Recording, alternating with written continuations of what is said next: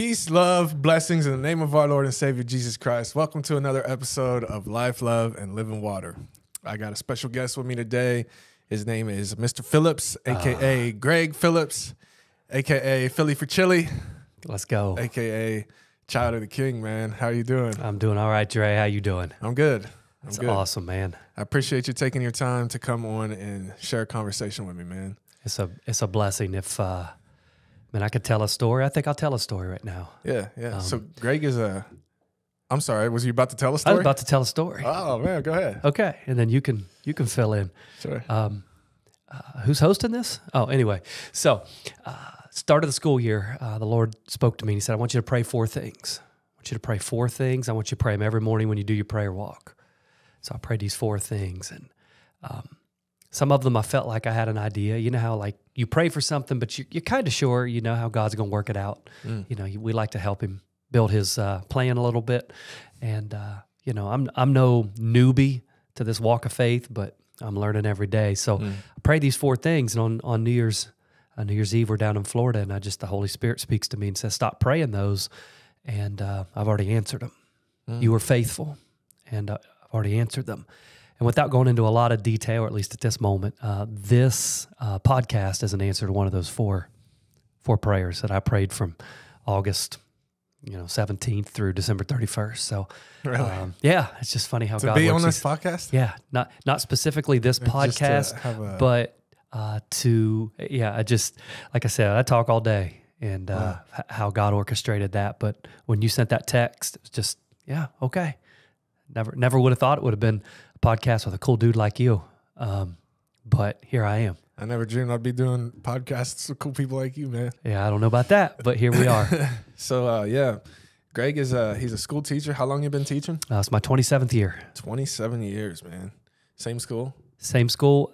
Fun fact, 0.54 years at East Clinton, down in Lees Creek, Ohio. Took over kind of a long-term sub for a teacher that got ill. And then started my first year was 1998-99 school year at Chillicothe High School. Same school I graduated from in 92. Wow. So me and Greg, I was thinking today, just like the first time we crossed paths, I was shooting some videos for a guy here in our town who was running for treasurer.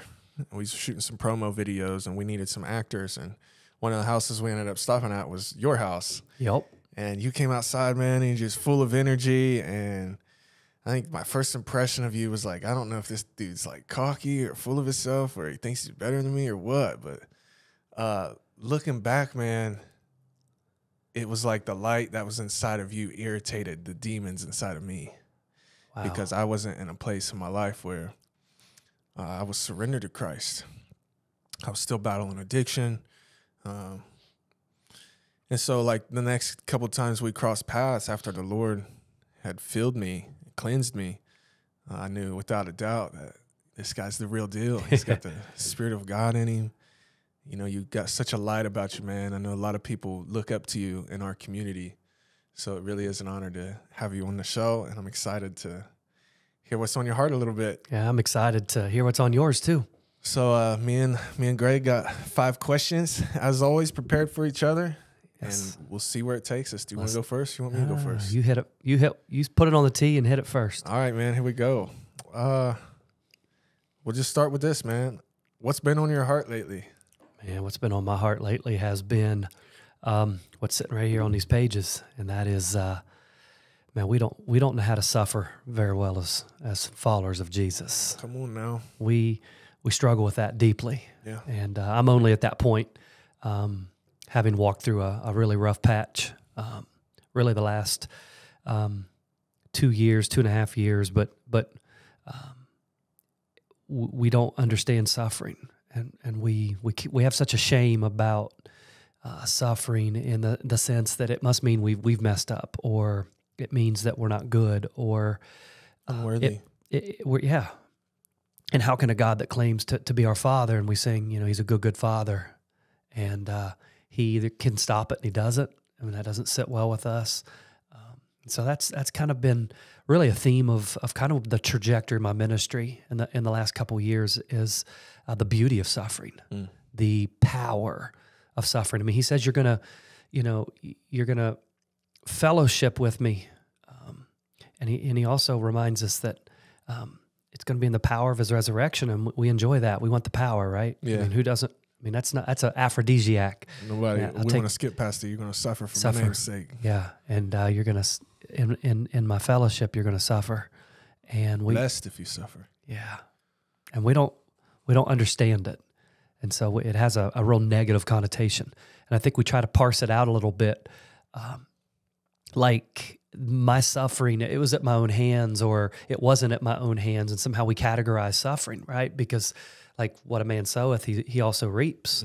And so I've sowed things and I've reaped them, or I've made mistakes, and so the demons are just coming home to roost, or all of the things that we tell ourselves, and we either remove ourselves from the learning curve that God has built into suffering, or we are hit out of, kind of like I was, hit out of nowhere with just really a gut shot that I didn't even know how to react. Been in church my whole life and didn't even understand how to react to it. And instead of, it took me a while to catch my bearings, and I realized I was not in any kind of spiritual maturity or any kind of spiritual shape to understand suffering. I think we as followers of Jesus would do well to understand the beauty of suffering, because it's the one thing that connects us all as followers of Christ. It's where, in this world, you're going to have troubles. Nobody gets away from it. Nobody gets out of this. Yeah. Nobody walks through this life scot-free. Nobody gets through. I don't care if you go live in the Swiss Alps in a tent and don't talk to anybody. Nobody gets through this life without sickness or broken hearts or getting stabbed in the back or addictions, or, we could name a million things. Nobody gets through this life. So if it's the one thing that connects us, should connect us as followers of Christ, but it's a shame attached to it. So it's really what the Holy Spirit's really been pushing me especially the last 6 months as I've probably am the healthiest I've been in about 2.5 years. Like physically?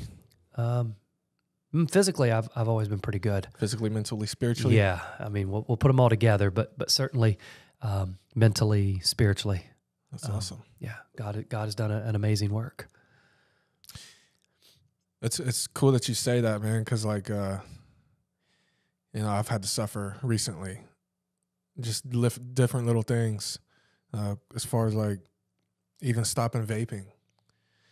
It opens my eyes to see that we continue doing things that are destructive for the sake of not suffering. Because it's I know that this ain't good for me. Sure. In so many different ways, not only for my health, but my image and, what I stand for. But I don't want to suffer. And for me to stop doing this, it's going to cause me to suffer. Sure. But I've also found that when we lean on him, man, nobody suffered like he did. No. So our suffering stacked up against his is so minuscule. In my own strength, I wasn't strong enough. But we never are. He gives me the strength. And it's now, I stopped the vape. There's a whole nother beast in my life. Sugar. Salt. Man, we could probably spend all night on that sugar. It's like a black hole opened up inside of me, and I'm filling it with all this junk food. So it's that's the next thing, man. To fast right now would cause so much suffering. I ain't been able to do it yet, but I know it's coming. That's awesome. And then even today, man, I suffered a lot with this whole lust situation. I downloaded Snapchat today. This was pretty random, but I downloaded Snapchat today. I ain't had Snapchat for years. And they've changed it a lot, man. They've changed the platform a lot. And it's as soon as I open it up, it's literally pages of women pretty much selling themselves. I mean, they got all these seductive videos and images and then links to where you can go deeper if you want. Right. And so it's boy, that shook me today. And it's I realized man, this is a platform that needs a light. It needs a light, but it's you got to be, for me, I got to be so careful of whenever I'm opening these apps to know the evil that's lurking on it, and that it will pull me into it if I let it.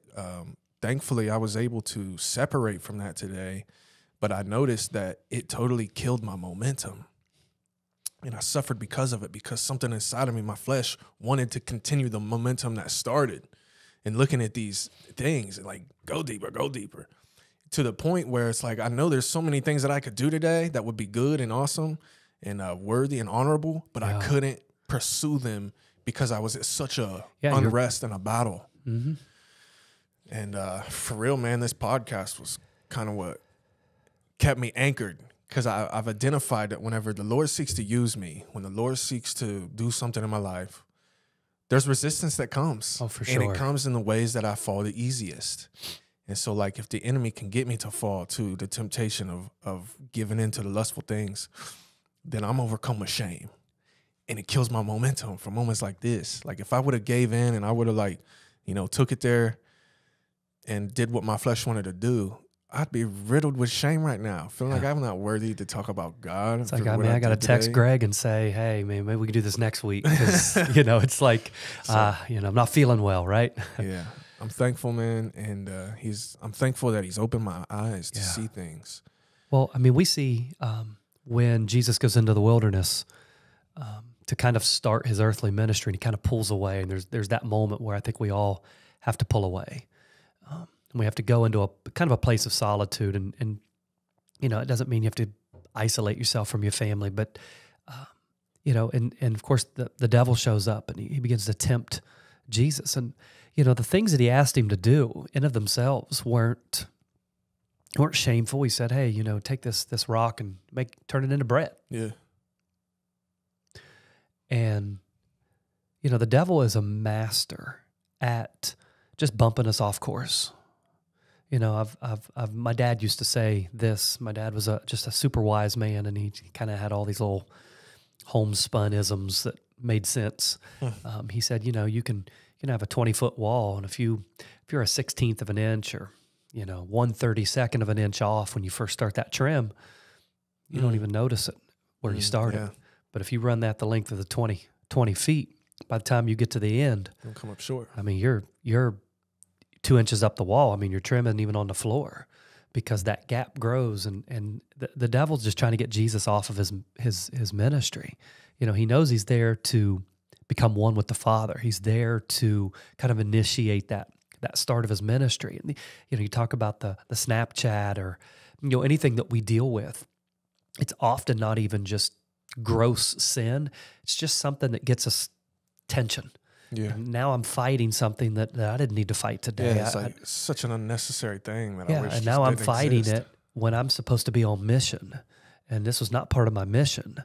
And it just happens now. I'm, he's trying to just bump me a 1/4 of an inch off level, because he knows in a year, if I don't correct that, or if I don't allow the Holy Spirit to correct that, or a brother or sister in Christ to correct that, in a year, that 1/4 of an inch out of my ministry is now I'm not even going to church.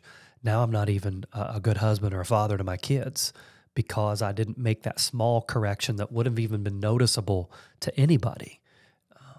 But yeah, he's a master at just getting us just that slightest little bit off course.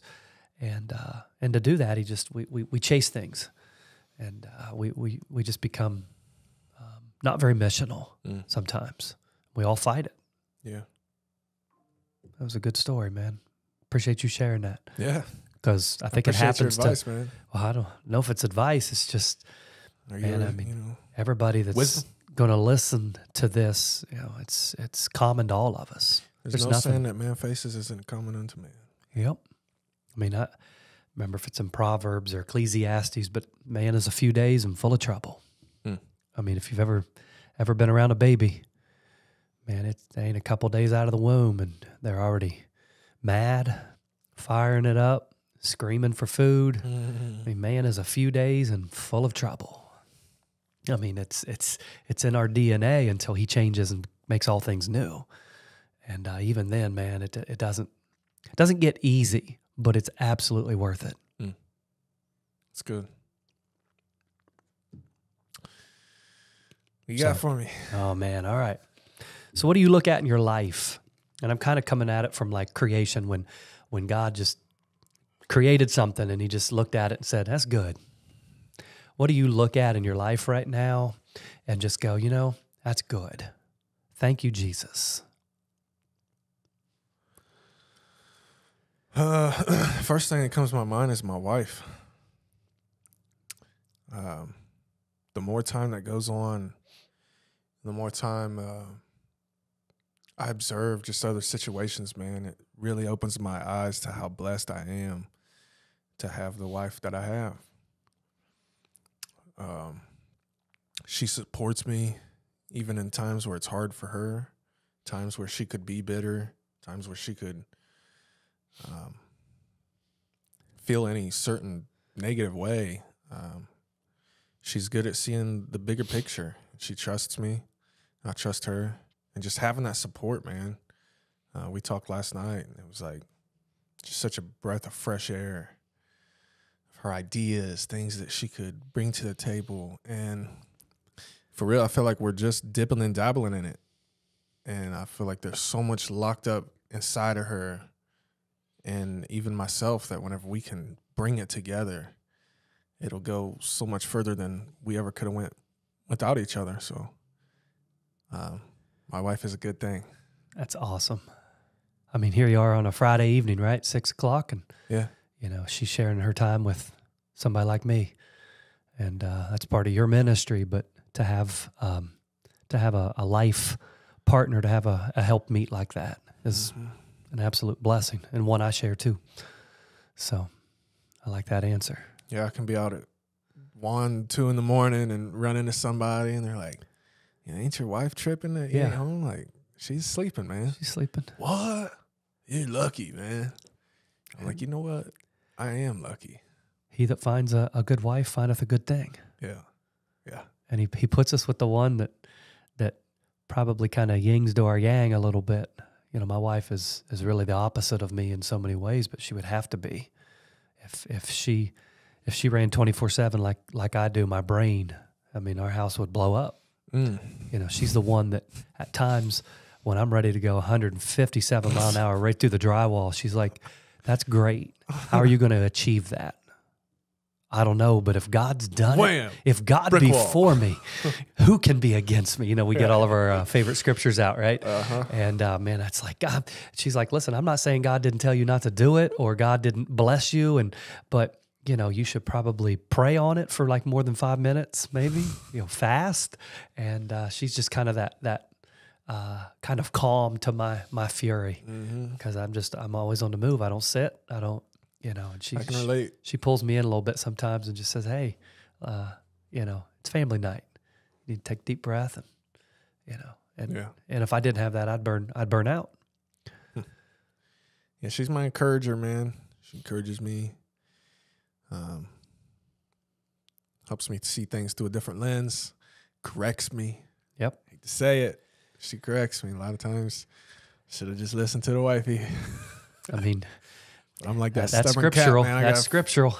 Got to hit it for myself. Tell me something ain't hot, I want to touch it Oh, anyway. yeah. Or tell me something's hot, not to touch it. I got to see. I got to see for myself. How hot is it? Yeah. It's amazing how that operates, that, kind of correction. Because I think we have such a misdiagnosis of marriage from a biblical perspective. And it's, this whole idea of submission is just such a dirty word. Nobody wants to talk about being in submission. And, submission does not mean passive. It does not mean that you don't have a place at the table. When I was going through kind of my really rough place, I remember I was in bed. I was just feeling sorry for myself. And my wife and I have a phrase that we've used. I think it's off a movie. I couldn't even tell you what movie it is. It says, get off the cross. Somebody needs the wood. It's like when we put ourselves on the cross, it's like, woe is me. The whole world's against me, man. I can't believe this happened. And we'll both call each other out sometimes, and say, get off the cross. Somebody needs that wood for a campfire or something, and I was just I'd been in a bad place for a while. And I mean, she literally just kind of just grabbed me. Hmm. And my wife is not a very physical or violent person at all. And she just said, listen, 2 Timothy 1:7, and you are living in fear, and I don't know this man. I have never known you to live in fear, and you are operating in the spirit of fear, and it is affecting our marriage, and it's affecting your relationship with your son and your daughter. It's affecting your health. It's affecting everything about you, and you better figure it out, because the Bible says he's not giving us that spirit of fear. Mm. And you have no love, you've got no peace, and you've got no sound mind, or you've got no ability to reason in the spirit. That's gold, man. You got to have somebody in your life like that. Yeah. I mean, and I didn't even resist. Sometimes, we get puffed up. Who are you to tell me? Yeah. I'm the breadwinner. No, you're the idiot. It's what you are. Right? You being the idiot right now. And she's not afraid. I mean, we've invested too much in our relationship over 27 years. We've invested too much to, it's not about empathizing or sympathizing, but at some point we're not going down this road. I'm not going to let the enemy steal my family. I'm not going to let the enemy steal my marriage. And my wife was just like, listen, like, you're living in the spirit of fear. And for 25 years of our marriage, you've never operated in that. And it was funny because I would have never said I was living in fear. Hmm. That part I had to chew on, but she was pretty fired up in that moment, so I didn't offer any resistance. I just kind of listened, because I knew for her to be like that was really a serious, and it was really kind of a God thing, because she doesn't press in like that unless it's like she really feels that it's kind of do or die, now or never. Hmm. But man, I can't thank her enough. Man, you can't put a price on that. Right. For a helpmeet, for somebody that's your partner in crime, your partner in raising kids and ups and the downs, and you got money to pay the rent, and milk's too expensive, and gas, I can't make a car, it runs on water or something, and you go through all these things, and it's worth the investment, but it is an investment. So I owe a lot to my wife, and wouldn't be here if it wasn't for her, straight up. Amen. Thank God for our helpmates. Woo-hoo. Yes. All right, man. I got another question for you. All right, hit me with it. This is kind of a different turn here. Okay. What kind of pain would you say you see the youth dealing with? Oh, man. It's an identity crisis. It's for sure there's too many voices in their head. There's too many things coming at them. I mean, we know, scientifically, we know even spiritually, we know that being young is being impressionable. Mm-hmm. Not that you're not ever impressionable, but you gain wisdom, you gain, you become more of an armor bearer as you age, and you're a little more resistant to things because you've seen this. Right. But being a kid, from the earliest age all the way through probably, early 20s, it's an impressionable time. Mm-hmm. And the competition, it's kind of strange, because the competition for the gospel is almost like the gospel's losing so badly, because it's just one of the kind of dry, boring things that are out there that just not very attractive. Yeah. And there's just so much glitz and so much glamour, and there's just so much the world has to offer. And like, whether it's Snapchat or TikTok, or whether it's a podcast, they're bombarded 24/7. They're really never disconnected from their devices. Mm-hmm. And when Jesus, when he and Peter are talking, and he asks Peter, and I think it was just a conversation starter. Jesus didn't ask or say things that were willy-nilly. He didn't say them just because he was bored. But he says, who do men say that I am? And what are the people saying? And Peter's like, some think you're John the Baptist, some think you're like Elijah, he kind of, and I think Jesus really wanted to get to the heart of Peter. He says, who do you say I am? And he says, well, you're the Messiah, you're the Christ. And then what Jesus does next is he just says, Peter. He just addresses him by name, you know. And I think this generation is longing to just hear Jesus just say their name through all of the chaos and through all of the noise and the clutter. Family dynamics have certainly changed. Kids very often have at least one adult that's probably ditched them at some point, whether it's a dad or a mom, you know, or in their mind has ditched them. So they're not very trustful. Everything's kind of surfacey. But the beauty of this, it sounds like a negative expose on this generation, but God does not, he does not set a generation that's not going to be the advancer of the gospel. So I see also in this generation an incredible hunger to like find out their identity, find out who they are. And I think they've been offered kind of this buffet, if you can imagine going to Golden Corral. In a sense, it's like it's been preyed on. Yeah. Identity crisis. Yeah. And, you know, it's, you know, and I'm not here to clown on Golden Corral, because if you want to just go mess yourself up for $20, that's the place. But, you know, if you say, hey, Greg, you'll take the missus out for steak tonight. I'm not going to Golden Corral. I mean, I know they got steak out there, but I'm not, that restaurant doesn't come to my first mind. I'm going to, you know, Texas Roadhouse or Longhorn. I'm going to a place that specializes in steak. If you say, hey, let's go to a great Italian restaurant. I mean, obviously around here in Chillicothe, I might say Olive Garden, or hey, let's go to the Spaghetti Warehouse is back open. Let's go to Buca de Beppo's. Let's, you know, hit this new place up in Grove City. But guess what? Golden Corral they got pasta too. Golden Corral has everything you could desire. But I think the scary part is it's kind of like our entire buffet or menu for these kids is there's just so much in front of them, and they just stare at it, and it's like, I could be this, I could be that, I don't really know who I am, and there's just not only that, it's like you look at it and you say, I'm not this and I'm not that. Yeah, it's so good. Spirit of comparison. Oh my gosh, it just can rip anybody apart. I don't care your age. If you're not like real in tune with yourself, because we err when we compare. Yeah. This generation I can't is imagine, hungry. man. You know, the technology kind of started coming up when I was young, but my mom never let us really get into it. I got a Facebook when I was like 15, maybe 16, but even then it wasn't nothing like it is now. Yeah. I mean, you can build a whole identity, a whole other life.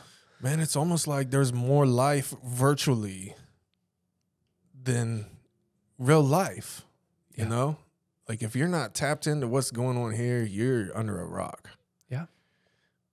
I was thinking about that today, man, and it's like, maybe that's just what it is right now. And if that's where God's going to use me, like I'm ready to just go full force. Right.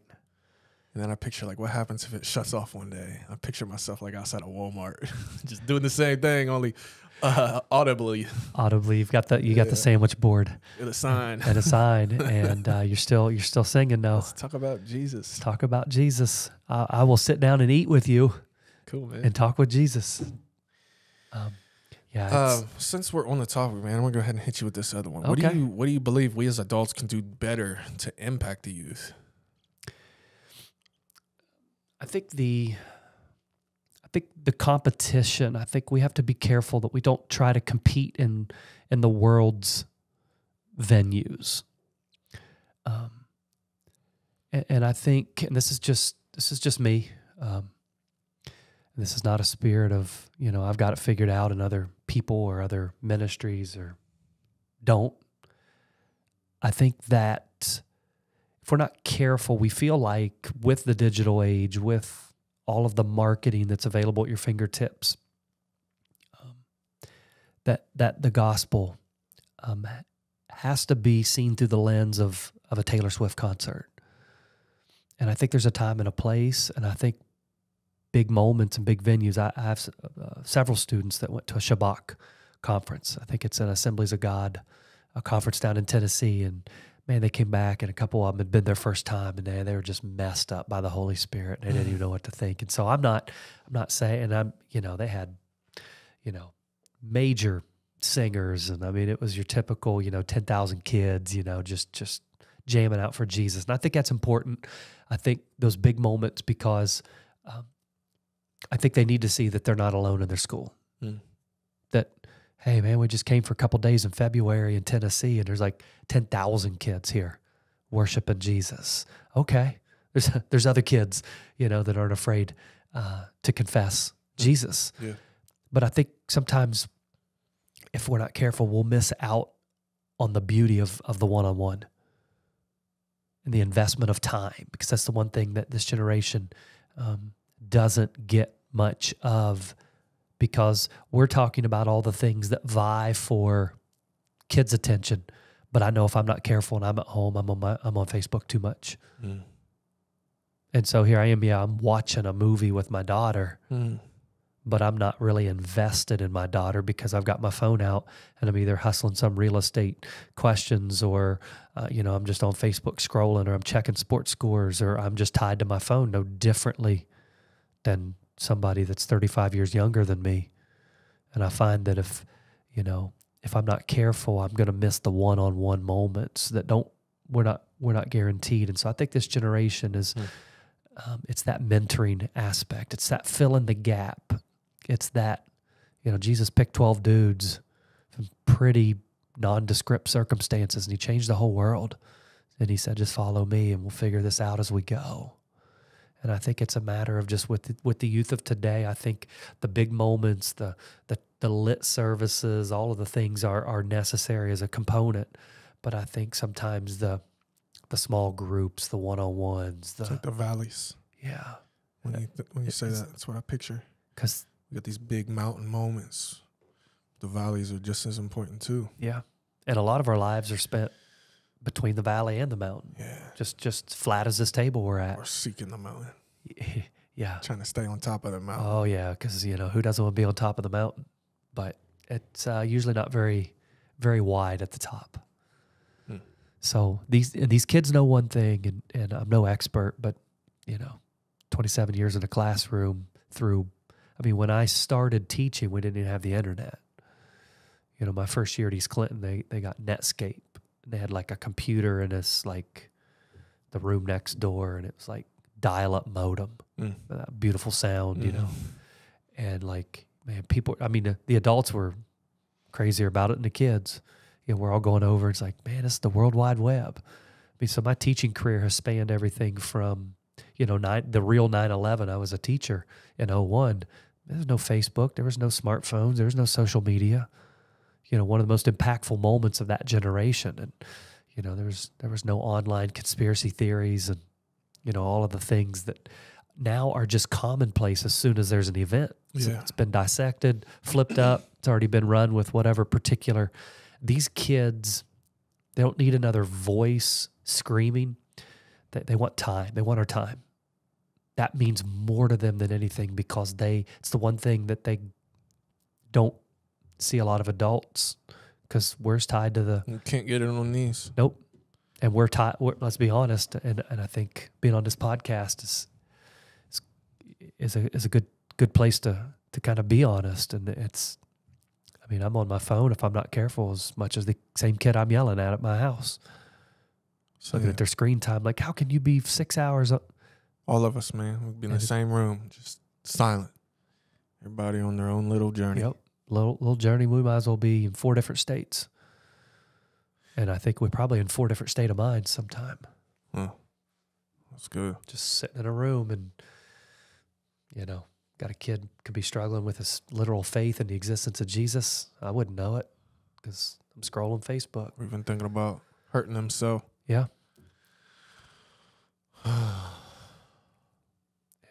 And these kids crave, which has made teaching challenging, because you might have half of your, my 125 students during the day, you might have 50 or 60 that crave that just that personal interaction. It's a lot. That number's just gone up over the years. I mean, you always would say you had the needy kid back in the day, you know, just you knew they were probably from some tough circumstances, and they kind of hang at your the desk lizard, you know, kind of always be up there. And now it's, you know, everybody. If you sit at your desk, probably 15 kids out of a class of 25 will come up. Just, you know, hey, Mr. P, what's up? You know, what's going on? Oh, not much. I'm just, you know, you done with your work? I'll get to it. Hey, you think the Pirates are going to be good this year? They're never good. But small talking. You know, they may not even know where to go with it, but they need it. And you taking that time out, even though they may not be able to articulate it at that moment at 14, 15, 16, 17, they come back later and go, man, I appreciate you. Just, you know, I was an idiot when I was 16, didn't know it. I said, well, we all were. But, you know, they crave that one-on-one. And I think sometimes in the big shows that we will sometimes want to put on to promote the gospel, sometimes we just miss the at our own home moments. You know, one of your kids brings a friend over, and we've lost the dinner table. Yeah. You know, we're just, hey, how was your day? How's your day today, Dre? Did you really have a good day? You're like, it's kind of crappy. Well, that sucks. Why was it crappy? I mean, we're having a podcast to do what families should be doing all over this country with the gospel, and that's just living life around a table. No distractions. We've already had, both of our phones have already vibrated and buzzed, and I mean, it's just normal. I'm over here hitting my watch trying to, you know, hope it doesn't bleed through on the podcast. I'm over here cracking my smartwatch and try to shut up the vibrations. And man, I think we've lost the dinner table moments. These kids desperately want that.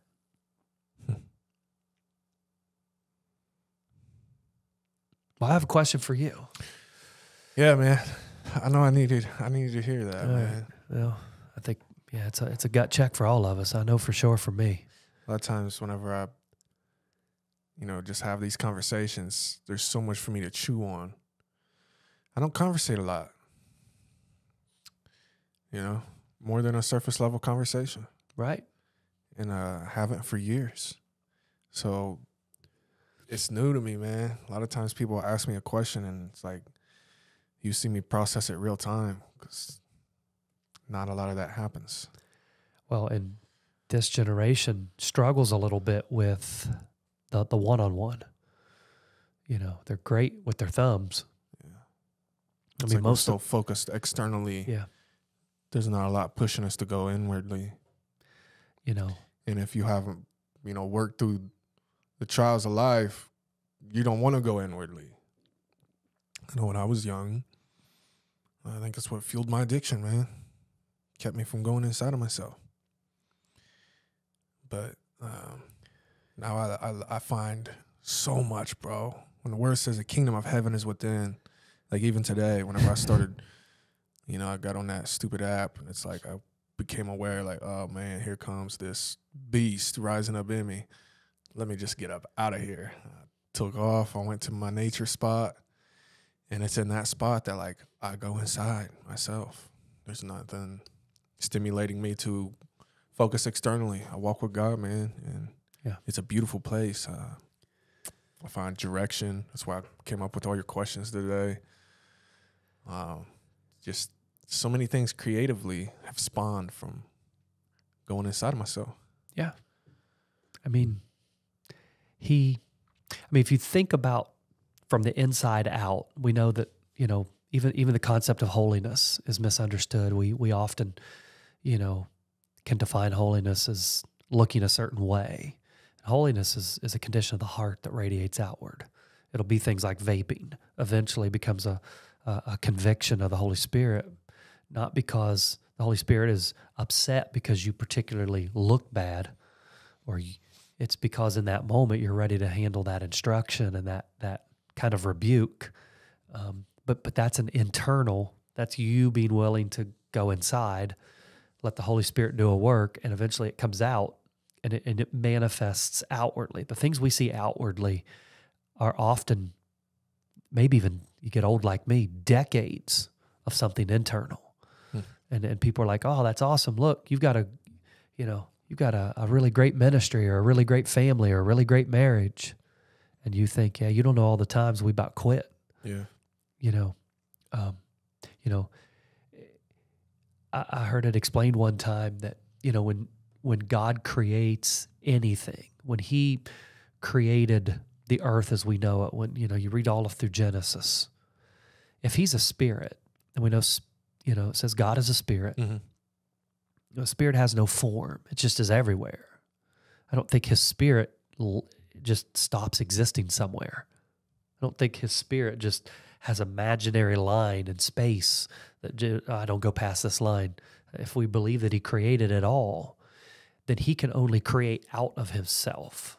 He can't create anything externally and bring it inside because he is everywhere. He fills every corner. He said, the earth is my footstool. I recline in the heavens. And so when he created you and me, when he created planets and the things that we can visually see because we think we're really cool as humans and we've got the outer space figured out. We've got God's creation finally figured out because we know DNA and we can split the atom and all the things we think we're helping God out with. He doesn't create anything that's not already from the inside. So when he created you, Dre, when he created me, that came from out of him. Let us make man in our image. He breathed into man the breath of life. And then he became in, out. And those deep moments are so vital. But we almost have to schedule them in our world today. Because you almost have to be like, well, I've got to, I'm going to get a little sideways. I better book my quiet time. I hate that, if I'm being honest. I hate to have to put it on my to-do list because I'll forget. I shouldn't forget to go be one with him. But here I am. There's so many distractions, we face. And then the pull that life has on us, requires of us, just to sustain our existence. Yeah. I think it's honorable. I think it is. To have a heart to even want to schedule quiet time with God. Yeah. Sucks that it's that way, but nope. My pastor, Aaron Hines, had a best illustration I've ever heard, and he's been married a few years longer than my wife and I, and he said, "Listen, if I only scheduled and booked time with my wife, I wouldn't be married. But if I only lived in this idea of spontaneity, I wouldn't be married." It's a balance of, we got to set a date night. We haven't gone out for a while, so we book it on the calendar. But then there are spontaneous moments that just happen. Yeah. And it's a mixture of both. Don't try to, you might lean more toward one or the other as a personality, but if I only told Crystal, you only get me if you got to put it on the calendar. Okay. I mean, she's, that would not go well. That would not go well. She'd be like, excuse me? Yeah. Babe, you got to book it. If you want it, you got to book it. This whole package is, it's lots of people want to hang out with me, lots of, I got 2 full-time jobs and a ministry. And I mean, you got to put it on the calendar. I'm going to forget. Yeah. And I think our relationship with Jesus is that same way. Right now, if you look at tomorrow, I've got prayer walk as the first checkbox. I'm not going to forget to do my prayer walk. It's as consistent, but it's on there to just keep me true and honorable, to set my day right. But then there's just moments I'll be driving in the car and just a song will pop up, or I'll just catch a song in my head. I put it on, man. I just start weeping. Yeah. It's just spontaneous. He just reminds me that he's my dad, and that he's never going to love me more or less in this moment. No matter what I do, he's not giving up on me. And sometimes I just need to hear that, especially with my earthly father having been gone for a while. I just sometimes, so spontaneous and and then booking that time, both are necessary. So good for you. Same to you, man. For knowing when to slip off to your nature spot. Yeah. Because you knew, man, if I don't. If there's one thing we've been told to run from, it's that. Flee. Don't try to fight it. Nope. Don't try to sit in it.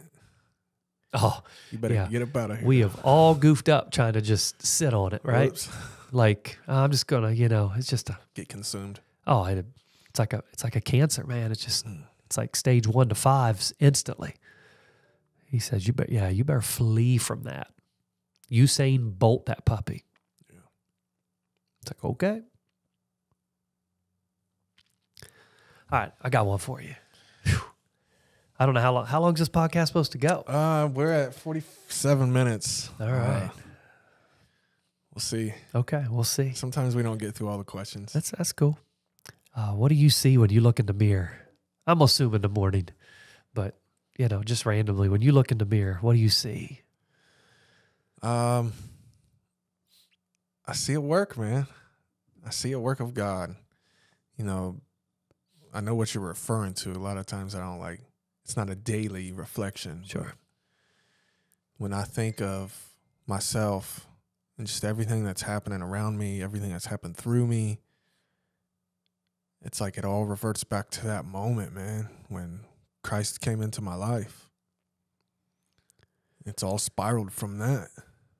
When you boil me down to who I am, I'm still the same dirtball. But Christ has done a work in me, continues to do a work in me, shaping and molding me. So I see a art, I guess. I love that.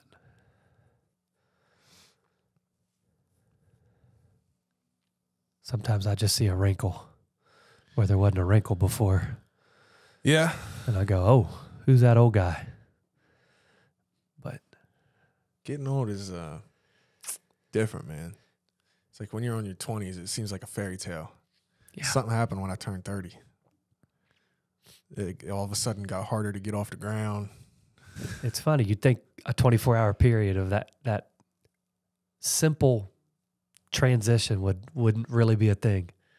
And it's a thing. Yeah. Try to sneak up on my son. It's probably been a couple years ago. He is much like myself and my mom. He's not much of a sleeper. And he'd get up, even when he's 17 now, but most of his life, he'd get up and just bake a cake at 3 a.m. Because he wouldn't even eat the cake, didn't even like the cake, just bored. His brain never stops. It's a gift and a curse, I guess. But yep. And so I'd try to sneak down the hall because if he woke us up, I'd get pretty mad at him because, I don't sleep a lot, but when I sleep, I need to sleep. Sleep's God put that in us, that rest to recharge. So I'd come sneaking down the hall into the kitchen, and he called me Rice Krispie treats. He's like, Dad, you snap, crackle, pop with all them ankles and knees. He's like, you can't sneak up on nobody. He said, first I thought, man, that new floor we put down was something they didn't do a good job. But he's like, that's your ankles. And I just had to own it because I could hear it. Yeah. It doesn't hurt. It just, maybe I need to drink more water, but stretch or something. But man, try to catch a kid baking a cake, yell at him, send him back to bed. I ain't got time to stretch.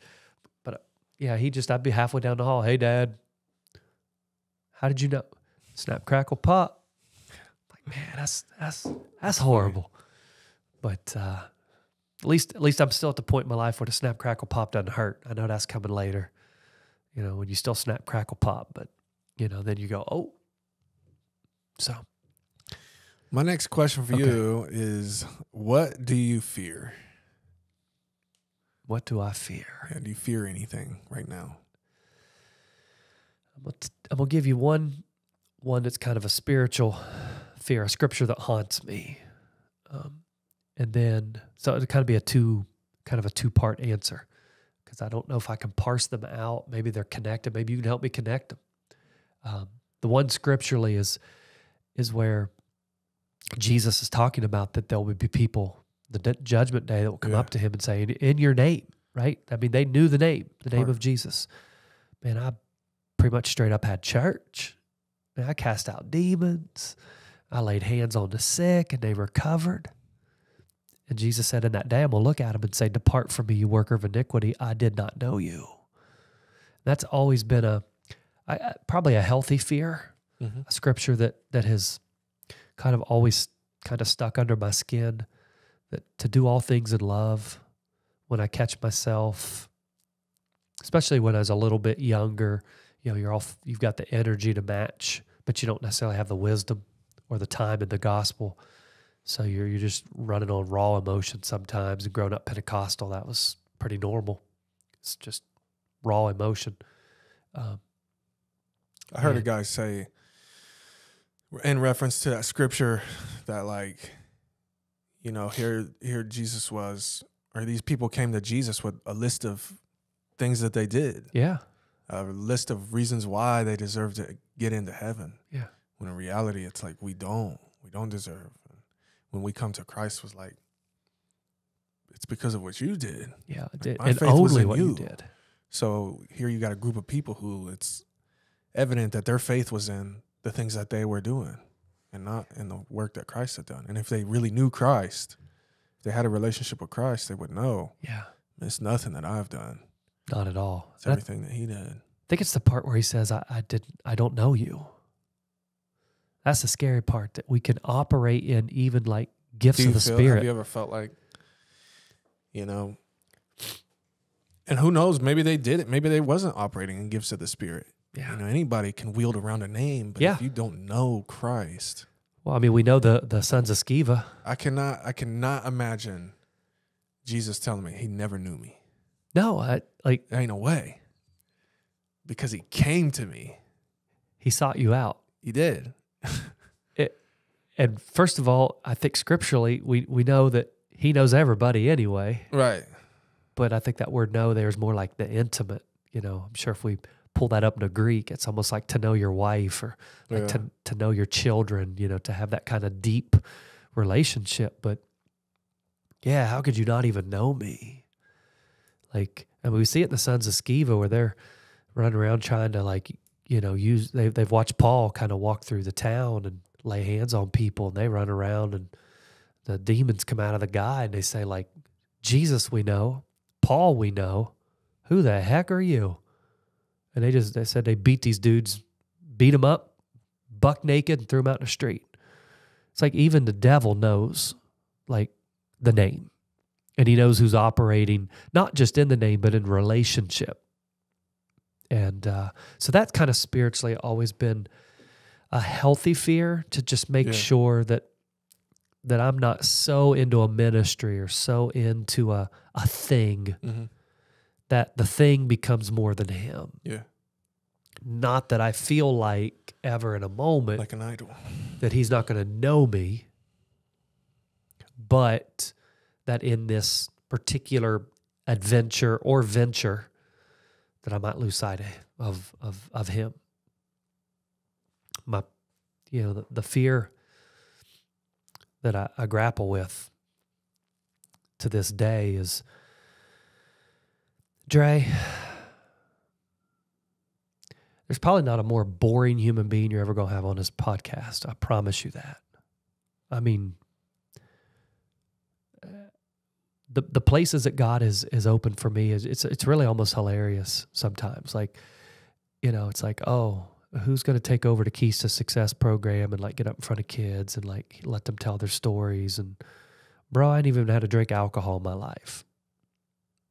I never smoked a cigarette. That doesn't make you lame, but it's like,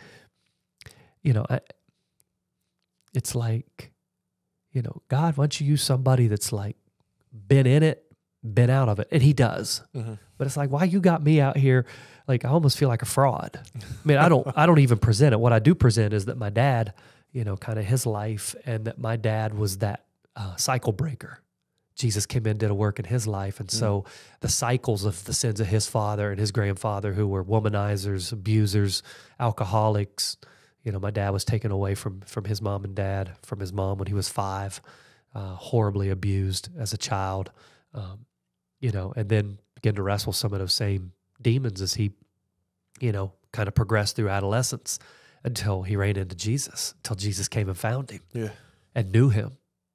And then we got to grow up with the best dad in the world, and that was the story I really told. Was I'm not going to sit up here and try to come up with some kind of like, yeah, bro, I did cocaine for 52 years. Like I they actually made the movie with Al Pacino, man, about me. I used to just eat it with a spoon. Like, you can't fool kids that like have grown up in it. Like they could sniff a fraud. First of all, kids could sniff a fraud 100 miles away anyway. So that was my one story. And it,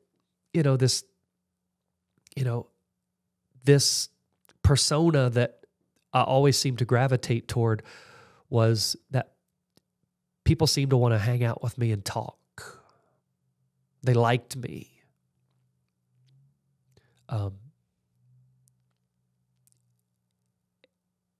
And I never had trauma. I was very blessed growing up. I mean, everything wasn't perfect, but I was we almost feel guilty because it's like, man, I should have run around on my wife 5 times, or man, I should have gotten a bar fight or been arrested a couple times. That would get a couple teardrop tats. Maybe I'd help my street image, street cred. Yeah, I guess some street cred. I mean, I'm known at school as G Money, but the only bands I got are Diet Dew in my fridge in my classroom, and I'm just so lame when it comes to that, because it's like I got no street cred at all. And here I am at Chillicothe High School for 27 years. And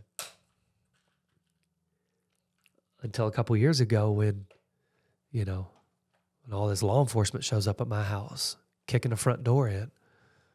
And I don't even know why they're at my house. And I'm like, I remember, probably didn't help they used the wrong name at first. I had a neighbor, he's not in the neighborhood anymore. I think he enjoyed the Willie Nelson Snoop Dogg life a little bit, which is fine, whatever. He's a real chill dude. I thought, they got the wrong house. I mean, maybe he's doing a little more than just personal enjoyment. You might want to head over there. No, they're here to yell at you. They're here to search your house. They're here because they think you did something. And for the first time in my life, because people are more than glad to write articles real quick and throw that out there. And for the first time in my life, like, people thought something differently of me that I had taken pride in. Not that I was good enough to never smoke or drink. I just didn't grow up around it. It was an easy decision for me. I mean, could you imagine me, Dre? People are like, oh, alcohol's liquid courage. It'll loosen you up. Dude, what about me thinks I need loosened up at a party? Like, the only two things if I get drunk is I'm going to be the guy that sits in a corner and cries all night, or I'm just throwing punches at everybody until somebody knocks me out. Like, it just never appealed to me. And so, like, I felt like I didn't have to battle trauma and demons from addiction and those kind of things. I could operate pretty freely on multiple levels of people's broken, because I didn't really have a story of brokenness. And so it was easy for me to climb these rungs of this ladder of, man, I was friends with everybody from drug dealers to gangbangers to, the best kids that are brain surgeons now. Like, I just, everybody seemed to like Chili for Philly. It's just a cool dude. Never thought I was the best teacher. Never thought I was the best preacher. I just love people, man. I judge you. Like, I just love you. And all of a sudden, boom, there's an article. And the article says, man, you might have done this, and it links it to a name, and it just SVU, and you're like, what? And for the first time in my life, I didn't know what to do with myself.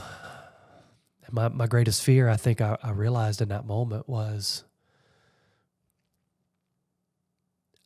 I can't be good enough. I can't not do enough unbad things or not do bad things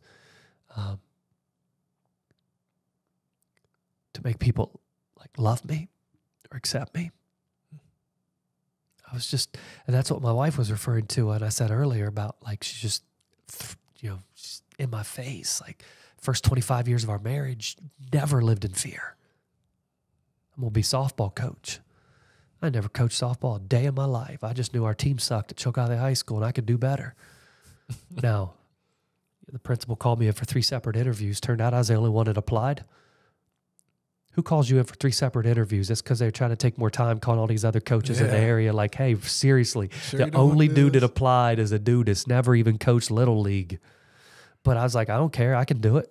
I can do all things through Christ. Yeah. Like, and man, I had kids come to Christ, like start their Christian walk just because like I wasn't afraid to just be me, let the gospel radiate. It's kind of what you said when you came to film that. Here comes this kind of goofy dude just popping out the house. Yeah. Way too old to be goofy. Like this guy's in his like late 40s, like chill, bro. And I just was that guy until one day, literally in a moment, I wasn't. And my greatest fear, I didn't even know it, was that people would think bad of me.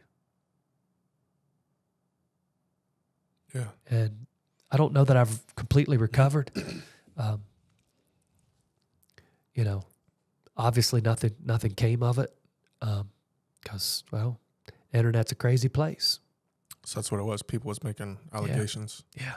Well, it wasn't even allegations. It was that I'd created like some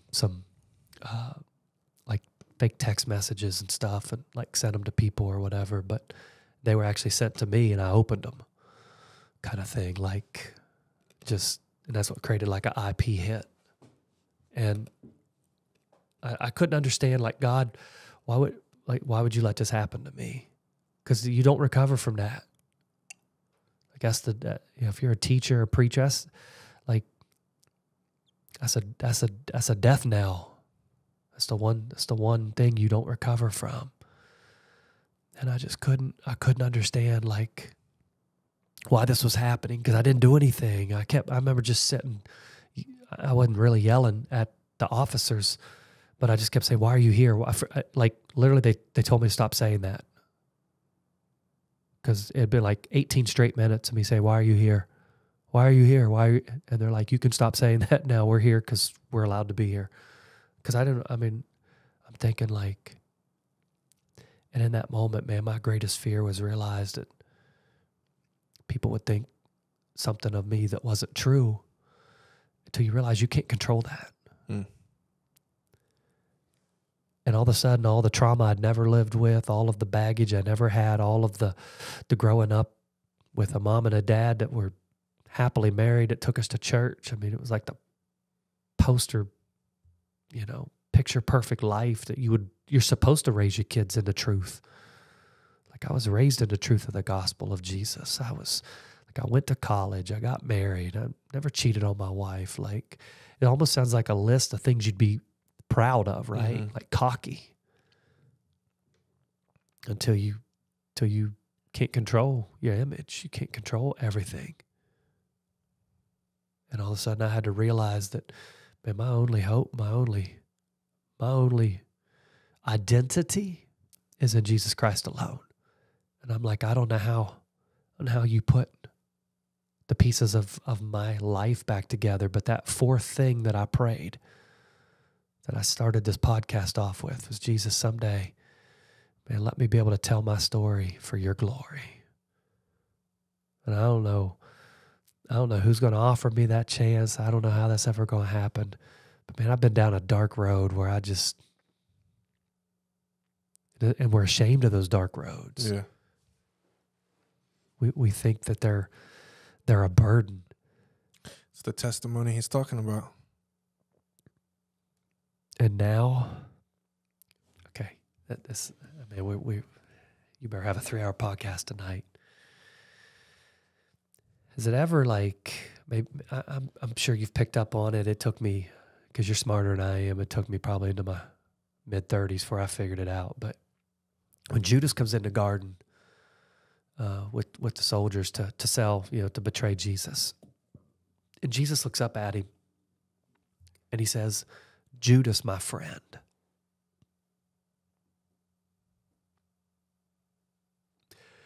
I don't know what kind of friend requirements Jesus has.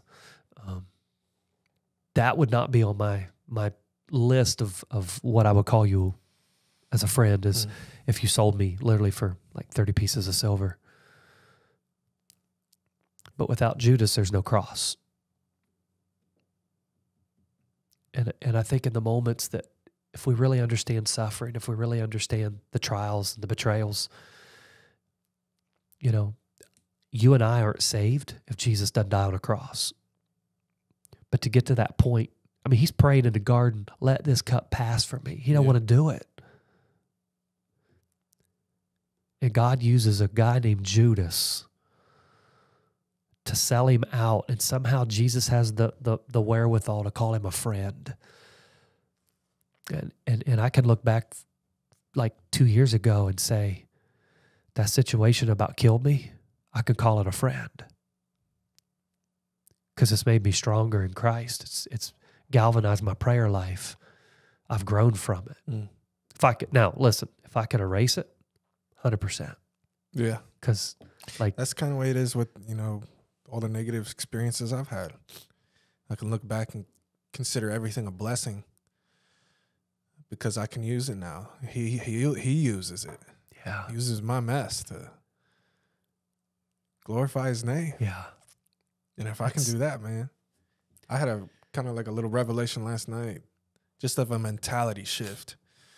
You know, we hear of all this crazy chaos going on in the world, man. And it's nothing new. Like I can remember my mind went back to 2012 when they're talking about like, you know, all this stuff, destruction and end of the world as we know it. And back then I would want to prepare. Like I got to prepare to survive. All right. Yeah. And matter of fact, I was on the day of 2012, I was ready to park my car in front of Dunham's. And if our phones quit working, I was going to drive my car through the doors. And, you were ready. And start taking guns and everything. Look at you, man. You're like a survivalist. And I was telling everybody at work, I'm like, you know, I'm preparing for this moment. So it's like now, man, whenever I hear of all this stuff, I hear of, you know, the wars, the rumors of wars, death and destruction, end of the world as we know it. I've noticed that my mentality instantly shifts to like, man, there's not a lot of time left. And if you can use me to save somebody, just let it be done. My hope is no longer in a life here on earth. Nope. Or a good life or a long life. It's more like I just want to, whatever purpose God has for me, I want to fulfill that. And that comes from the understanding that like life continues. Yeah. I'm just passing through here. Man, we're just pilgrims. We're just kind of on a journey. You know, he's an eternal God. So everything he does is based off of eternity, which is not time. I mean, he even says in his word that he created time for us to mark the seasons. Created time. It's the God we serve, that he literally invented it. The thing that none of us get around. We watch our phones. You know, so what time is it? I keep checking because your screen don't go off. So I keep, you know, when I talk for too long, I look over and it tells me what time it is. You know, everything is based on time, right? Yeah. You know, we got to do this. And, you know, this is a God who is eternal. Everything he does is based on eternity with him. And we get so twisted because we spent 2 years in a really hard place. Or, man, it's been a long week at work and we're about to just quit our job. Mm-hmm. And that's normal. But it's like he'll make decisions of what comes into your life and what happens to you. He'll move you to another state, a new job, just for that one person that's been putting her head on a pillow at night crying, God, send me somebody. If you're really real, send me somebody to a job that'll just tell me about a God, a higher being, wherever they're at in kind of that movement forward. And yeah, God will uproot your whole family, send you to a whole new job in a whole new state to reach one person. Because he's thinking of eternity. Yeah. We're mad because, you know, we lost our 6 years seniority at the plant. And he's like, 6 years? Really? 6 years? That's what you're stuck on? How about eternity? Yeah. With me in paradise? And that there'll be people there that can point to my goodness and my grace and my glory, but yet you got to play a part in bringing them to the foot of the cross where I could meet them. And it's like, wait, you know, it's in Ephesians where he says, man, it pleased him to bring us into his family. What? You want Dre and me and your family? We're probably going to mess things up a lot. And he's like, yeah, it pleases me to bring you into my family. By the spirit of adoption, we get to cry, Abba, Father. Man, yeah. And I get to be a part of that. Yeah. And I get twisted up on 4 hours or a month. And I know I'm bound by 20 time. minutes, man. 20 minutes. And I'm somebody wastes your time for an hour sometimes. I'm on Bridge Street, man. I'm ready to literally just sell out my entire religious philosophy because I'm stuck at that stupid light by BP that always, it knows my car. Fed's got it tapped or something because I can't get through that light. Like, it could turn green. I'm one car back. It'll turn red on me again. And, you know, and I got what's that, 3 minutes? I don't even think the light takes that long, really. Yeah, and they don't. But man, I'm ready to, like, I've probably said some things right at that light. I've counted. It's like 20 seconds. Yeah, okay. When I set it lights, I count them down. Do you? Yeah, especially if I'm on the front line. Oh, okay. So like, you're just like, what if this person wants to race? Oh, yeah. Well, I mean, you've got a car. I generally drive like a hybrid Camry or a Subaru or a Prius, so there's nobody really revving it up there. But yeah, but I'm ready to literally sell out because 20 seconds. Sometimes we can't get out of our own way. Yeah, it's really our focus too, man. Because it's like if your mind is focused on God and the things of the Spirit, there's always something that we can do. No matter what we're doing or where we're at, sitting at that light, man. Maybe I should pray for the people working at BP. Who could you pray for? Prayers of a righteous man availeth much. Yep, they bring much power. But and that's that battle with the flesh. That's one of the things. Yeah, it's crazy. Down. You know, Paul says quickly we can lose our walk in the Spirit. Somebody commented on one of my videos yesterday. Man, I made a video. And I started out with like, have you ever heard a father and a son sing about Jesus?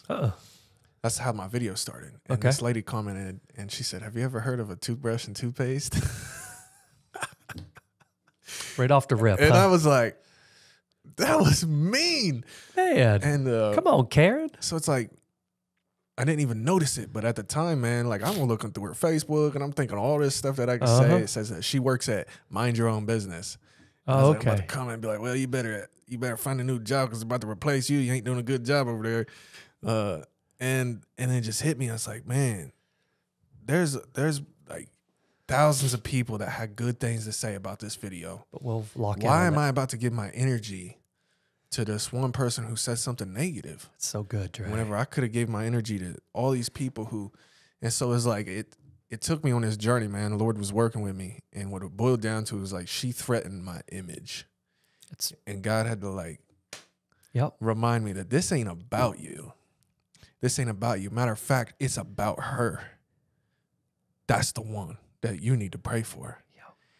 And I was like, wow. And it was in a moment. It was like I saw how you can either view things with carnal eyes or view them spiritually.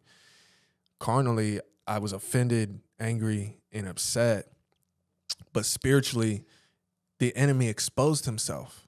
Because here you got all these people who didn't have nothing bad to say, but for somebody to take time out of their day and attack my character for no reason, man, they're bound inside by something dark. Something dark is got them held in captivity, stopping them from seeing joy, stopping them from being kind, stopping them from feeling peace. So good. And so it's like I saw that, and in a moment I started praying against it for her, because the same peace that's for me is for her. The same joy that's for me yes, sir, is for her. And it, but it just opened my eyes to like, wow, how do I get so numb to the Spirit?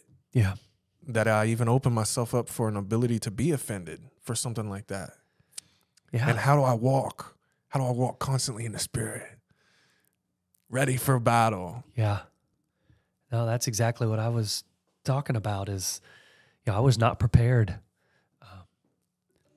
I was not prepared when my image got dirtied up. I can't imagine, man. I wasn't ready. But the best thing I did was, and when I say the best thing I did was really, was really something I didn't do. You know, I could have, I remember telling my wife, like, I'll go on Channel 4 right now. I'll go on Oprah, call her up. Like, I didn't do nothing wrong. Like, I got nothing to hide. You know, I was ready to, you know, she just kind of patted me on the head. We might want to, our whole world just got flipped upside down. We might want to just take a breath. I'm like, I'm going to go right out here in the street, man, in my sweatpants and just holler. And, man, I could have got on Facebook and attacked every single one of those. You know, at some point I went back and looked at the memes and read all the comments. And, you know, I felt like in a weird way it was kind of therapy, because I wanted to see if that same spirit was back of offense. Like, you know, because when I first saw some of those things, man, it's like I saw some people comment and I knew some trash about them, right? You know? Yeah. It's like, right, what? Like, but, man, the silly games we play that get us off mission. It's that quarter inch. Yeah. Yeah. Off level. And man, and I spent way too much time being off level. But it was the best thing God kept me from was getting on Facebook. Just, you know, at that point I just had to remember something my pastor said. And he said, listen, a good name is rather to be chosen than great riches. And while we use that scripture a lot for naming babies, the depth of that scripture is a good name is really a reputation. And he's like, I promise you, like your reputation, who you are in Christ, always wins out. Always. You may not see it right now, but who you are in Christ, what he knows you to be. Mm-hmm. And it's like, man, if I could just tell people one thing, it's like wherever you're at right now, wherever you're struggling, wherever you feel real vulnerable, wherever you keep messing up, you're still Christ's. And that doesn't define you. At some point, that'll be your Judas, and you'll look back and say, that's my friend, because it made me get closer to Jesus. It finally made me bow a knee at the cross. It finally propelled me to my destiny. For Jesus, that was the cross. And so we just don't suffer well. So we started off this whole podcast, you know, what's God doing in your life? Where are you at? It's like, man, we don't understand the beauty and the joy of going through tribulations and hard times. How the Spirit so shines through us if we'll just sit in it and let his name be glorified. But man, we're so quick to start trying to buff up our image. Yeah. Because it's that spirit of offense. How's that Karen going to come on there and talk about draining the toothbrush? Fun fact, I haven't used toothpaste for 6 years. Okay. Well, teeth look good, man. Hey, man, I did drugs for 14 years. I'm blessed to have teeth. Man, bro, you just dropping it like that. Boom. Boom. I'll tell you what, bro, when I stopped using toothpaste, my teeth quit hurting. That's awesome. And so it's like, yeah, they might be a little stained up, but they look good to me, man. They're still in there. I mean, I was getting them pulled out left and right. And I was like, you know what? See, now I can't help but stare at your teeth. See, now I'm just like locked in on your teeth. Just like, man, that's a beautiful I haven't put soap on my body for 6 years either. Man, okay. Giving them all the jewels. Yeah, man, it's like Dre uncut tonight. Yeah, I went through this crazy spiritual awakening, man. That's what started this whole journey. And it was like, I thought maybe that was part of that 2012 survivalist kick. Was, you ain't going to have soap when you're driving your car to the front of Dunham's. Researching all this stuff that's in the soap. And it's like, man, these showers is like modern day gas chambers. All this stuff goes airborne and we're breathing it into our body. Soap is vicious, man. If you watch how it flows through water, it's vicious. For that to get into our body, I just quit using it. Whenever I went vegan for 3 years. I didn't use deodorant. I didn't stink. It's like, I realized, whenever we start to stink, that's our body's saying, hey, that stuff that you're putting in me is trash. You smell that? You smell like trash. Well, we say you got the you ever smell the rotten sweats. melon? Yeah, you got the meat sweats or something. You're putting that like processed meat in you or something. Yeah. A rotten melon really doesn't stink. Funny thing is, I still grab a rotten cow for miles, man. Oh, for sure. Yeah, catch a nice ride. I use deodorant now because my diet is terrible. And I stink if I don't use it. You're like, I am eating too much sweets. Yeah, that's awesome. It's good old fashioned water and a scrub, man. It's kept me clean. Kept you clean. Well, nobody ever said nothing different about me. I mean, you would never know unless you knew. I don't know. Now I don't you notice know. any difference. I do use Old Spice. Yeah, I got some Versace on my shirt. I smell nice. I can't smell that well right at the moment. So I heard the attempt. Denied. yeah, it's a little jammed up there. Man, That's good stuff. we've been at it for an hour and 22. Yeah, we have. I think we're probably approaching a good ending point. Good jump off place. You got any final remarks? Anything you want to get off your chest? Ooh. Any advice? Somebody who might be listening? 2 Corinthians 4. And just, the worst thing you can tell somebody's when they're going through hell is to hit them with 2 Corinthians chapter 4. They might punch you. I don't care if it's like your best friend, because as soon as you started out with, for these light momentary afflictions, just they're just momentary.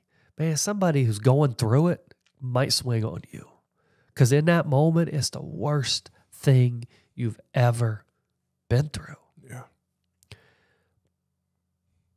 But Paul writes, and he says that, it's preparing us for that eternal weight of glory beyond all comparison. And many are the afflictions of the righteous, but God brings us out of them. Like, that's his story that he's growing in all of us. The afflictions aren't going away, but I think for us to look at any affliction we go through and I'm a big proponent of, like, I'm a teacher and I'm old school, so I'm the old 3x5 index cards, Make it your screensaver if you're a techie. Man, this is just a light momentary affliction. I think some people sum up, this too shall pass. But it's deeper than that. Yeah. Man, it is helping prepare us. So he's going to take affliction to prepare us for eternal weight of glory beyond comparison. You'd think not suffering on earth would help prepare us for not suffering in heaven. Yeah. I mean, right? Like, if I'm never going to suffer in heaven and there's no tears and there's no broken hearts and there's no sickness and there's no death, I'm ready to start that trial run right now. Where do I sign up for the next 25-year? Greg doesn't go through any hardship pack. Is that $99.99 on Klarna? You gonna take that out $14.99 a month? What? I'll sign up for that. No, he says, I'm going to use the afflictions that will come your way to prepare your heart. It's crazy to think about. I watched a video yesterday. This guy was saying all kinds of stuff, man. He was saying all kinds of stuff. Blew my mind. And he was like putting it together through the Bible. And pretty much just the part I'm thinking of, he made me think about, was like, he said that Adam and Eve didn't know what a lie was. He said whenever we are back in a glorified body, like, our discernment is going to be unreal because of everything that we experienced here on earth. Wow. The afflictions. Yeah. Of good and evil. Yeah. Or, well, evil. Really. Yeah, really.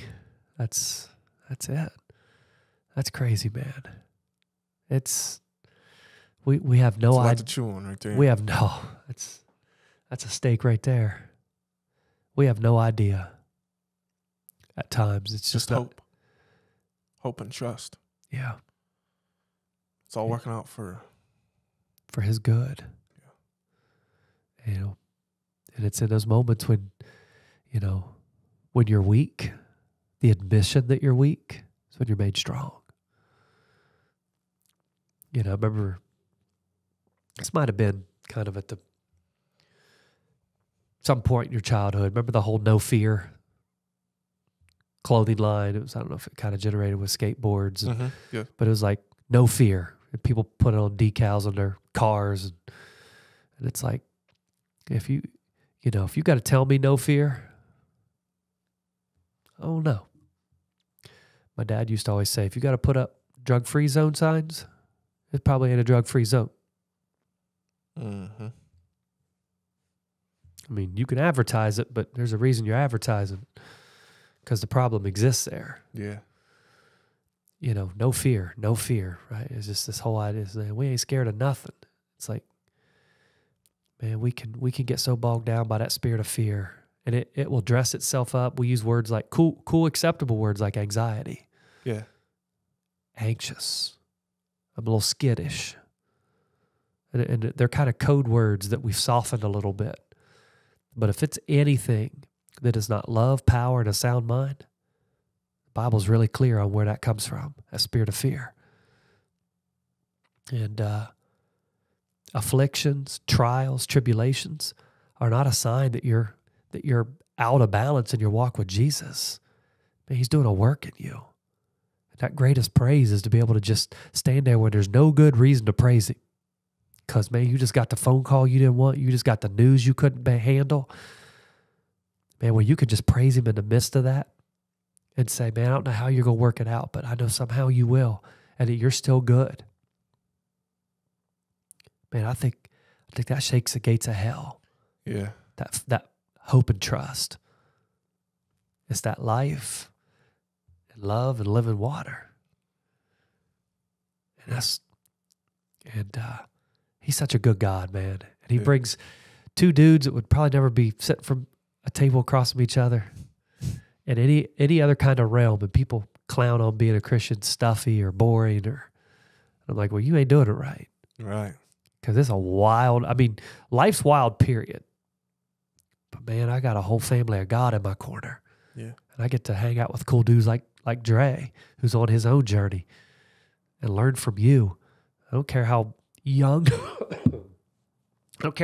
you are or how old I am, or man, we're part iron of sharpens iron, man. Yeah, it's absolutely. I love it. Yeah. Well, man, it's been a pleasure. Yes, sir. Sure, we could probably go on and on and on. I think we could. We might start getting some texts from the missus. Yeah. But I appreciate it, man. It's been a great conversation. Yes, sir. Look up to you and your persistence in our community and just your heart. And then even hearing how you've pushed through the adversary. And on the way up, man, on the upswing of it. Yeah. It's like, wait, I'm too old to go through this. That's encouraging. But no, we're never too old to learn. We're never too old to grow. And I've been able to connect with so many people who just thought it was over, man. It was helpless. Yeah, man. You know, when you say that situation has birthed probably a whole nother ministry. Yep. Because now you can relate. Now you can. Yep. That's a big thing, man. When people's name gets dragged through the mud, that messes somebody up. Dude, it's, you know. I'm connected to people who I can see, like, it's really hurt them. Yeah. And it's got them paralyzed. I was paralyzed for a hot minute. That stupid saying, you know, sticks and stones may break my bones, but words can never hurt. That person was an idiot. And I don't know who said it. Somebody's probably going to be like, look it up and say, oh, this is a great. Probably the same thing you said about the no drug free zones. Yeah. Probably some words hurt them. Yeah, they just decided that would be, maybe if I just put that on my dashboard and say it enough. Everything will go away. Yeah, and it's like, no, words hurt, man. They matter. They matter. Life and death. Yep, in the power of the tongue. It says that great ships are steered by small rudders. So too is the tongue in a man's body. So what we say is life and death, and I don't think we give that enough weight. But the words we speak to one another, iron sharpening iron. Goes back to that. What's this generation need? They need There's a lot of weapons formed against that too, man. Yep. You know, it's so much more than the absence of speaking death. How many times do we sleep on speaking life to each other? Especially the people we're closest to. Yeah. To think that we got this power to speak life and we could do it. But I'm going to go to bed mad. Well, I'm just not going to do it. Or I'm just going to just tune out tonight, you know, watching a movie. I'm just going to tune out. I'm not going to speak anything. But to me, if you're not speaking anything, you might as well let's just declare and decree. Let's do it. Everybody watching too, if you're still watching, God bless you. We're going to declare and decree right now that we're going to utilize the gifts that God has given us to speak life over situations, our loved ones, and do it in abundance. Amen. In Jesus' name. In Jesus' name. God bless you. See you guys. Cool, man. It was a good one. I don't know about that, but